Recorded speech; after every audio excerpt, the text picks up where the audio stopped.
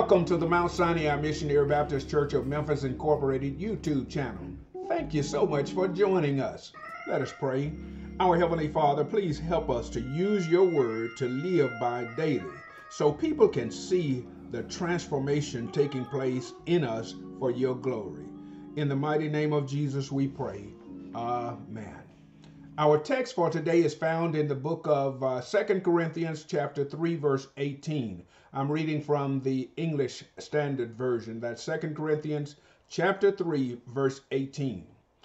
And it reads, "And we all, with unveiled faces, beholding the glory of the Lord, are being transformed into the same image from one degree of glory to another. For this comes from the Lord, who is the Spirit." Our subject for today is transformation. Transformation. After the Lord reveals to us our true self through self-examination, then he restores us by cleansing. And this week we shall learn about his transformation through his word. Each of these three presents to us how God's word works as a mirror to minister to our needs. The Lord wants to change us so that we will grow into grace and not commit the same sins again and again. Most of us are not consistently aware of this ministry of God's word, but the fact that we need to die to sin and don't indicates that we have a huge need to grow in grace and not continue to commit the same sins over and over. That's really a big need in our lives. And Paul asks the question, shall we continue in sin that grace may abound? In Romans chapter 6 verse 1 through 4, this is the Living Bible version I'm reading. It says, "Well then, shall we keep on sinning so that God can keep on showing us more and more kindness and forgiveness? Of course not. Should we keep on sinning when we don't have to? For sin's power over us was broken when we became Christians and were baptized to become a part of Jesus Christ. Through his death, the power of your sins, sinful nature was shattered. Your old sins, your old sin-loving nature was buried with him by baptism when he died. And when God the Father, with glorious power, brought him back to life again, you were given his wonderful new life to enjoy.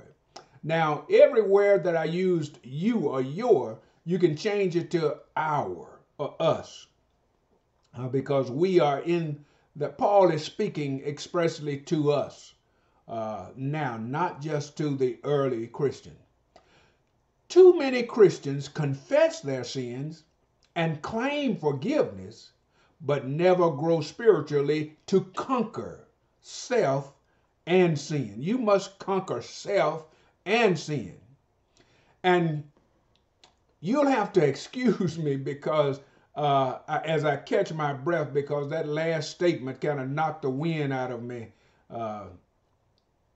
Let's continue. 2 Corinthians chapter 3 is a discussion of the contrast between the old covenant ministry of the law and the new covenant ministry of grace.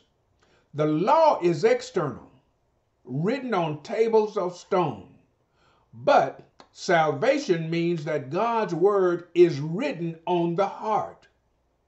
The old covenant ministry condemns and kills, but the new covenant ministry brings forgiveness and life. The glory of the law gradually disappeared, but the glory of God's grace becomes brighter and brighter. The law was temporary, but the new covenant of grace is eternal, everlasting. Paul's illustration of this truth is Moses's and his veil.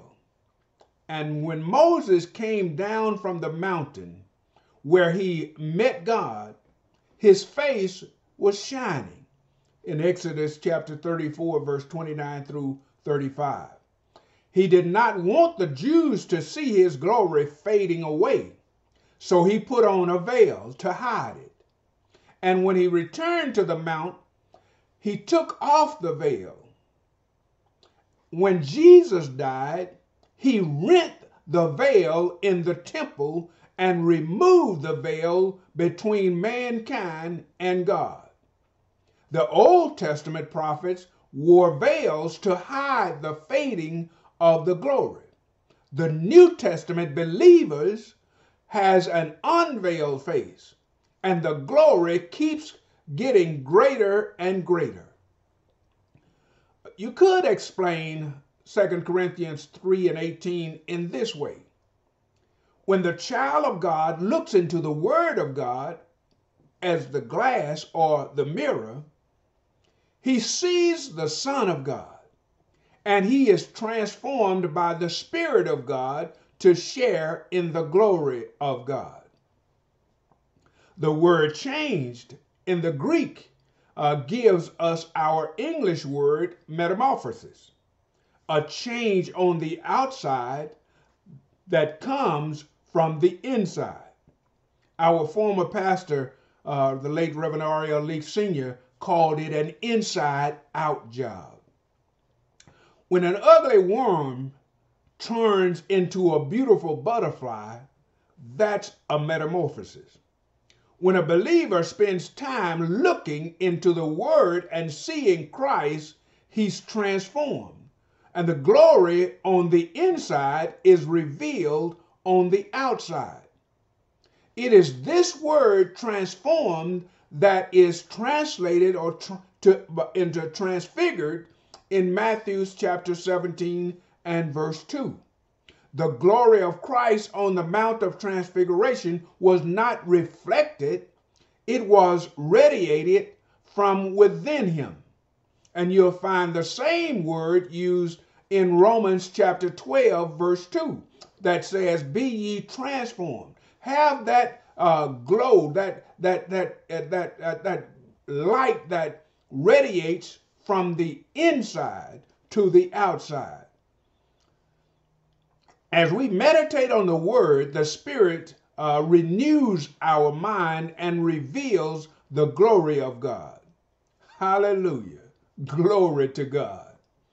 There's a nature that we must recognize. Even though we have the God-given ability to see ourselves as we are becoming and shall be, we do not become spiritual Christians overnight.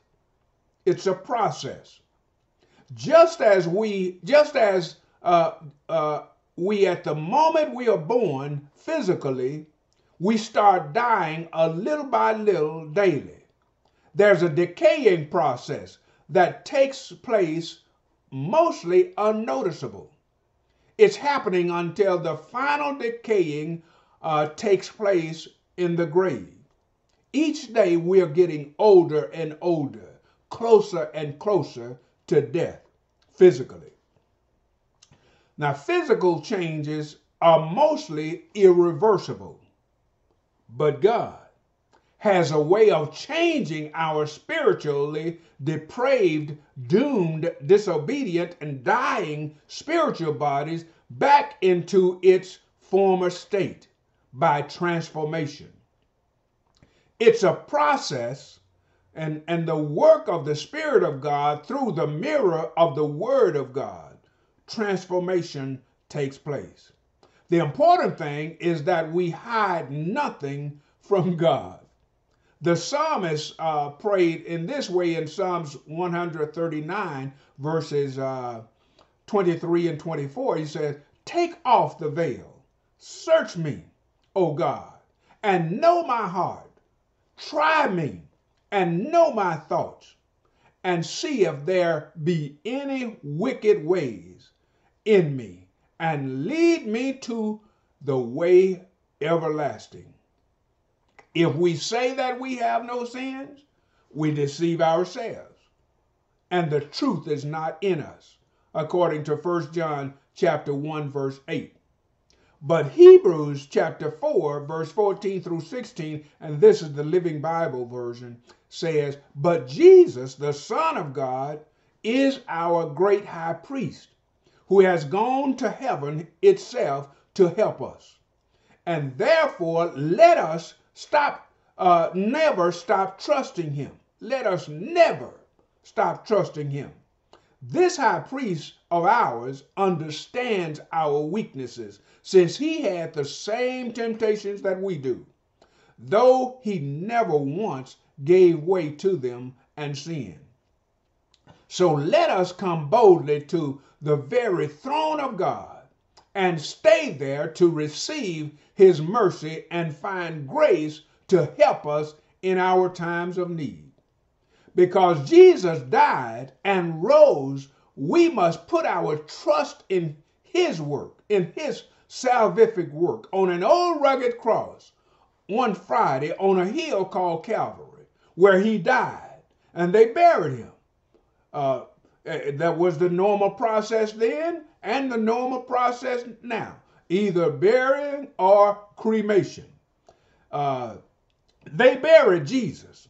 But on the third day, his transforming word said that he rose with all power in heaven and in earth in his hand. And if we trust and never doubt, he will surely bring us out of our current state day by day until he returns again and changes us from what we are to what we shall be. And one writer says, we don't know what we're going to be, but we know we're going to be like Jesus. Our first responsibility is to receive the word. Then we must practice the word. Otherwise, we are deceiving ourselves. We're lying to ourselves and believing our own lies. But now that leads us to the third responsibility, which is sharing the word. And we'll cover that next week in our in-person gathering at the Mount Sinai Missionary Baptist Church of Memphis Incorporated, located at 1667 South Lauderdale Street. VIP seating only. And you are a very important person to us. So you're a VIP. Want to see you in the place. Let us pray. Our Heavenly Father, our Lord God Almighty, thank you for your transforming word. Set our hearts to gaze into it so that we can see our changes that are coming out from the inside. In Jesus' powerful name we pray. Amen. So with that, we will see you next week. And in the meantime, take care. Continue to gaze into the Word of God. If you gaze into it instead of glancing into it, then it's basically impossible to forget what you see in the mirror of God's Word. Take care. Bye-bye.